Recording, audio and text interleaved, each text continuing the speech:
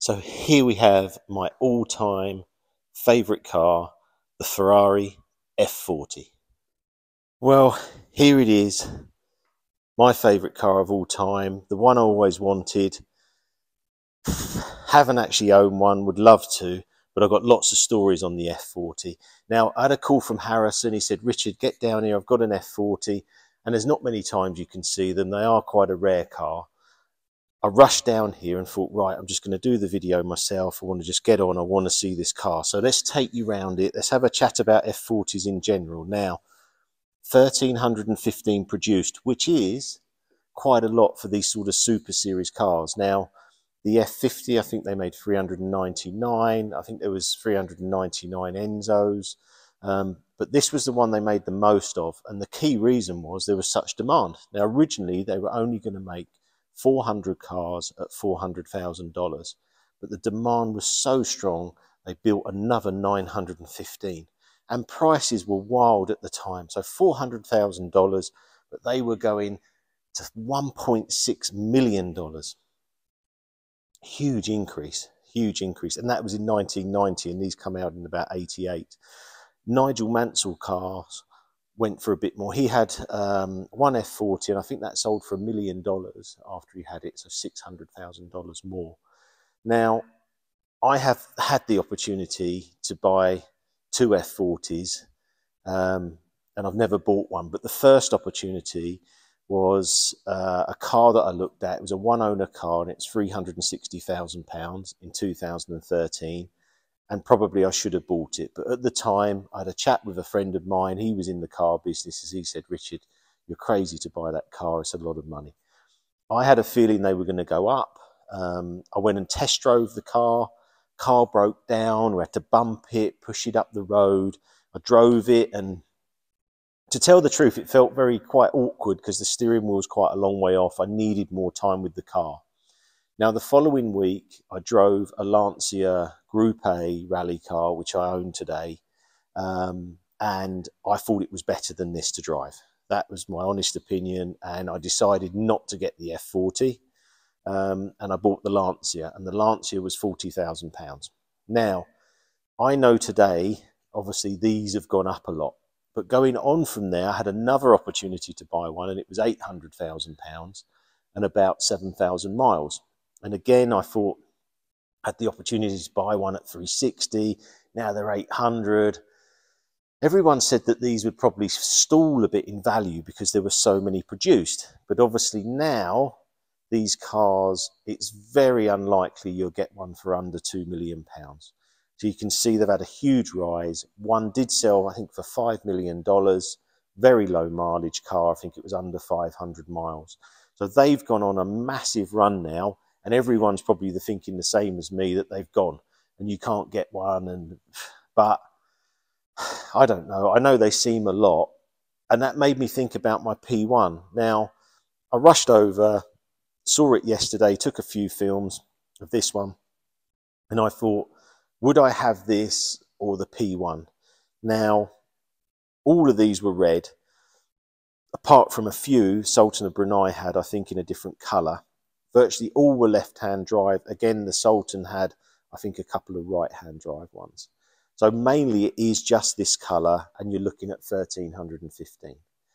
Now the P1, 375 made, so a lot rarer. And then I've got the only carbon purple P1 in the world. So I think if I had a regular P1, I'd probably still go F40, but the P1 I've got, I think I would stick with that. And I did have all sort of thoughts running through my mind coming down here. Should I have had the F40? Should I have had the P1? But I think I made the right decision. But this is absolutely a dream car for me. So going back to that, obviously I've had two opportunities, and obviously at 360 and then at 800, and probably the 800 car's probably 3 million now. But I think it's absolutely stunning design. I know I'm going to run through the interior with you. We're going to run through the engine, run through the back of the car. I love the pop-up headlamps. I love everything on this car. And it just seems a bit weird because when you have model cars and you're younger and you put them on your desk or at home, and everyone used to send me birthday cards with an F40 on, then you see it for real. It sort of, I wouldn't say it takes your breath away, but it makes you feel like, wow, what a car. And here today, it just feels like the model car's just been blown up for me and is now in front of me. And I just love everything about this car and the design. I think that I love the wheels, the Speedline wheel with the bolts around the side. I love that design. I love the air takes on the inside. All this in here reminds me of McLaren these days. The scoops going through, the Perspex screen, the free exhaust, the rear spoiler. You're obviously getting me that I like this car a lot. Would I drive it much? Not so sure. When I was looking at the first car, it had so many fire extinguishers, it put me off. And they do have a habit of catching fire. So that wasn't, you know, the best introduction to F40. And even in here, I assume there's one or two in there. They used to sort of rig them up for the engine as well. I probably prefer to drive the P1, if I'm honest, looking at this today. But I feel this is art, motoring art. I think you take it for a drive, maybe once or twice a year, and then you just sit it in your garage and you just look at it and go, wow, I've got an F40. And I think if you've got an F40, I don't know why you'd sell one unless you absolutely needed the money. I can't see where you go. And that was one thing for me. If I did get one, then where do I go? I just feel it's the greatest car ever. Let's move around the back of the car now and we'll have a look at the engine, and we do stuff on the rear spoiler and that, you know, superb design, and then we'll go through the interior as well. So let's move on to that. So let's have a look at the engine. 2.9 litre twin turbo. I know most of the facts on this because it's my favourite car. 478 horsepower, twin turbo, loads of torque, but quite high up. So I think it was like 3,500, 4,000 revs is when the turbo really come in. And it was, at that time, first car to reach 200 mile an hour. And then I think the 959 was just slightly under 200. But I think this went to 201, was about, I think, 3.8 to 60, 8.3 to 100, which nowadays isn't that quick. I had a look at some of the lap times actually, and Bedford Autodrome, this was about 125, which nowadays would probably be the same as a Golf R. Golf R may be slightly quicker actually. So that shows how much performance has moved on in the 30 years, or 34 years now. Tubey exhaust, really like that. I love the three tailpipes. I know there's not many cars with three tailpipes. I saw a BMW performance one and it had four and it looked all wrong, but on this car it looks fantastic. I love the back of the car as well. The tyres are huge. I think that's like my Murcielago. They look like an 18-inch. I think they're probably 335 profile. The other thing with these cars, very difficult to get tyres. I think people are actually keeping back Pirelli tyres now for this car so they can have them in the future. And obviously people don't do that many miles with them. The engine is right forward, just behind the seats actually. Loads of room here. It's quite interesting. Fans here. Lots of space at this end, but this end very, very crammed in with those two turbos. But it does look stunning. It's the sort of thing you could obviously just open this up in the garage, although this is very heavy. You think it's lightweight carbon, but actually it's very heavy. And you do need 2 or 3 people really, one each end, and then one to put this bar strut that goes up in here. I love the glass here. What is it glass? Probably plastic actually, or Perspex through there. It looks fantastic. So what I'll do now, let's put this back down.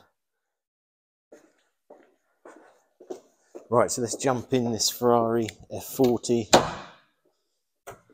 Very light door.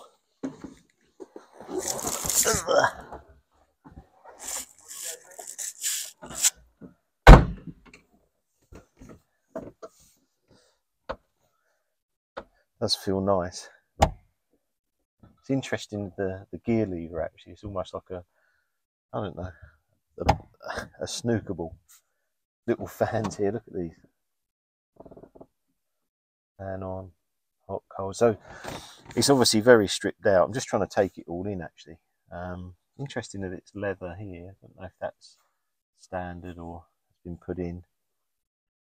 Seats feel very similar to the Vantage seats, you know, the Cobra ones I've put in. Slightly offset pedals. I'll say slightly, quite a way offset actually. So a bit like how the Murcielago and Lamborghinis are.